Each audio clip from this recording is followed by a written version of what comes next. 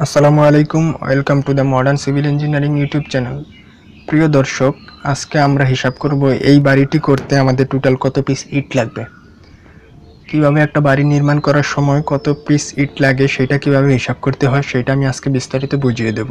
তো এই বাড়িটিতে এখানে কতগুলো ইট লাগছে সেটা কিভাবে বের করবেন চলুন আমরা দেখি। তো বাড়ির এস্টিমেট করার জন্য প্রথমে আপনাকে একটা বাড়ির প্ল্যান করে নিতে হবে যে আপনার বাড়িটা কি কত ফুট বাই কত ফুট হবে, সেটাতে কোন দিকে কি রুম হবে না হবে সেই প্ল্যানটা করে নিতে হবে। সেটা আপনারা নিজে করে নিতে পারবেন, কারণ নিজেদের ভালো আইডিয়া থাকে যে কোন দিক দিয়ে কোন রুম দিবেন, কোন দিক দিয়ে মেহমান থাকবে, কোন দিক দিয়ে মহিলারা থাকবে, সেটা নিজেদের ভালো প্ল্যান হয়। তারপরে চাইলে ইঞ্জিনিয়ার থেকে পরামর্শ নিয়ে ইঞ্জিনিয়ার দিয়ে আপনাদের চিন্তাটাকে ইঞ্জিনিয়ার দিয়ে করাবেন, তাহলে জায়গাগুলো সেফ হবে, খরচ কমবে। তো প্ল্যান করে নেওয়ার পর আপনি এস্টিমেট করবেন। এস্টিমেট করার জন্য আপনাকে প্রথমে অবশ্যই একটা প্ল্যান করে নিতে হবে। তো আমরা দেখেন এই বাড়ির প্ল্যানটিতে নিয়ে যাই। এই বাড়ির প্ল্যান থেকে আমরা এই বাড়ির একটা ওয়ালে কতটুকু ইট লাগে কতগুলো সেটা আমরা বের করব। তো যে প্রিয় দর্শক, এখানে আমি প্ল্যানটা নিয়ে আসলাম। প্ল্যানটা হচ্ছে এখানে একটা এই বাড়িটার মাপ হচ্ছে 37 ফিট আছে লম্বা এবং প্রস্থের দিকে আছে 14 ফিট 8 ইঞ্চি। বাড়িটার দোতলা হবে, এখানে উপরের তলার রুম এবং নিচতলার গ্রাউন্ড ফ্লোর প্ল্যান এটা দেখানো হয়েছে। তো আমি আজকে নিচতলার একটা ওয়ালের কতগুলো ইট লাগে সেটা বের করে দেখাবো, এবং এই নিয়মে আপনারা সবগুলো ওয়াল আস্তে আস্তে হিসাব করতে পারবেন এবং একই সাইজের ওয়ালগুলো একসাথে হিসাব করে ফেলতে পারবেন।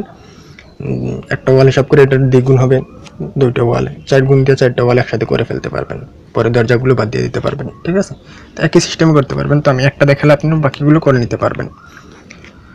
তো দেখেন, আমরা প্রথমে এই ওয়ালটা বের করি, এখানে কতগুলো ইট লাগবে সেটা হিসাব করি কিভাবে। এখানে আছে 37 ফিট লম্বায়, ঠিক আছে, 5 ইঞ্চি ওয়াল হবে। তো দেখেন আমাদের ওয়ালের লম্বা হচ্ছে 37 ফিট এবং প্রস্থ হচ্ছে, উচ্চতা হচ্ছে আমাদের, আমরা একটা মাটির উপরে আছে 10 ফিট। ঠিক আছে, 37 ফিট আছে লম্বায়, ওয়ালটা উচ্চতা হবে 10 ফিট।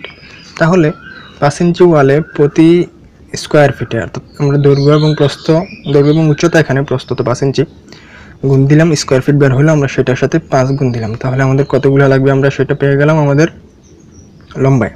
এটা হচ্ছে আমাদের মাটির উপরে, এবং মাটির নিচে আমাদের আছে এটা 1.5 ফুট করে, সেহেতু এটার নিচে আমরা বেশি দিনই 1.5 ফুট দেওয়া হয়েছে। 1.5 ফুটের মধ্যে আমাদের 15 ইঞ্চি করে আছে 2 ইট। ঠিক আছে, আমাদের মাটির নিচে এভাবে আছে, এবং 10 ইঞ্চি আছে 4 ইট, অর্থাৎ 2 ইট করে বিছানো হয়েছে এরকম 4 বার। ঠিক আছে, 1 2 3 4। এরপর আমাদের উপরে উঠছে এরকম 5 ইঞ্চি ওয়াল। ঠিক আছে, তাহলে আমরা এই মাটির নিচের অংশটা হিসাব করবো। তো আমাদের উপরে দেখেন কতগুলো লাগে, 37 গুণ 10 370 গুণ 5 1850টা লাগবে আমাদের। 1850টা লাগবে আমাদের এই ওয়ালটা গাঁথনি করতে, 5 ইঞ্চি গাঁথনি করতে, টোটাল 8। তবে এখানে জানালার জন্য কিছু বাদ যাবে, এটা আমি সবার শেষে বাদ দিচ্ছি। ঠিক আছে, জানালার জন্য বাদ যাবে। তো 1850টা লাগতেছে আমাদের এই সোজা ওয়ালটা করার জন্য। মাটির নিচে আমাদের দেখেন কতটি লাগতেছে, আমাদের 15 ইঞ্চির প্রথম হিসাব করি। 15 ইঞ্চিটা আছে আমাদের লম্বায় কত, 37 ফিট, যেহেতু মাটির নিচেও সেম 37 ফিট। উচ্চতা হচ্ছে কত, এটার 6 ইঞ্চি, আমাদের 1.5 ফুট হচ্ছে এখানে 12 ইঞ্চি, এখানে 6 ইঞ্চি, তাহলে হচ্ছে 18 ইঞ্চি 1.5 ফুট। ঠিক আছে, তাহলে 6 ইঞ্চি উচ্চতা, তাহলে 6কে আমরা ফুটে নিয়ে যেতে হবে, 12 দিয়ে ভাগ দিতে হবে। তারপরে 15 ইঞ্চি, এখানে 15 ইঞ্চি, তাহলে প্রতি স্কোয়ার ফিটে 15টা করে লাগবে। 5 ইঞ্চি হলে প্রতি স্কোয়ার ফিটে 5টা করে লাগছিল। 15 ইঞ্চি ওয়ালে হয়ে নিচে প্রথমে 15 দিয়ে শুরু করতে হবে, তাহলে আমাদের 15টা করে লাগবে। তাহলে এটা হিসাব করলে আমাদের যা আসে। তারপরে উপরে আমাদের এখানে দৈর্ঘ্য 37 ফিট, উচ্চতা আছে এখানে 12 ইঞ্চি, অর্থাৎ 1 ফিট। 12 ইঞ্চিকে 12 দিয়ে ভাগ দিলে 1 হবে, এবং উচ্চতা আছে এখানে এখানে 10 ইঞ্চি, 10টা করে লাগবে প্রতি স্কোয়ার ফিটে। তাহলে আমাদের মোট কতগুলো লাগতেছে দেখেন, 6কে 12 দিয়ে ভাগ দিলে কত হয়, 6 ভাগ 12 আদা, সেটাকে 37 গুণ 15 আমাদের 277.5 লিখলাম, 278টি। ঠিক আছে, এখানে 37কে 10 দিয়ে গুণ দিলে হবে 370, 1 দিয়ে 1, তাহলে 370টি। তাহলে আমাদের মোট কতটি লাগতেছে এই টোটাল ওয়ালটির জন্য?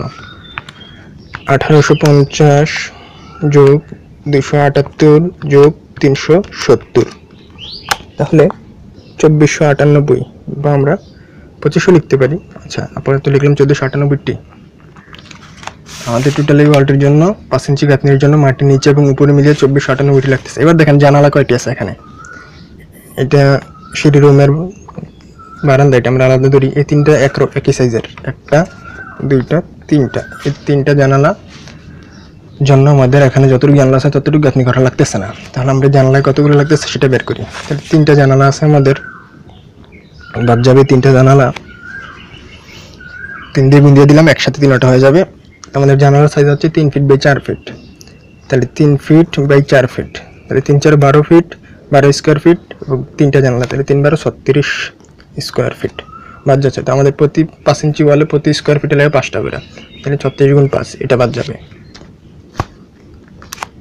36 গুণ 5, 180টি বাদ যাবে তিনটি জানালার জন্য।